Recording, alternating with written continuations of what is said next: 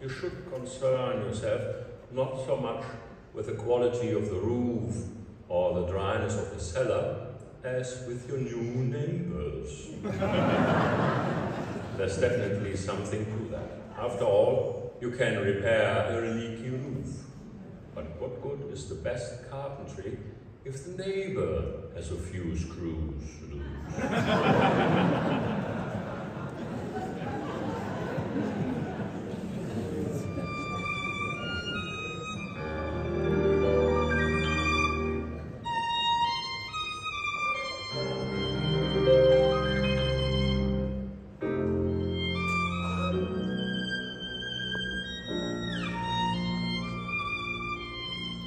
Never treat others with scorn. We're only here as we are born.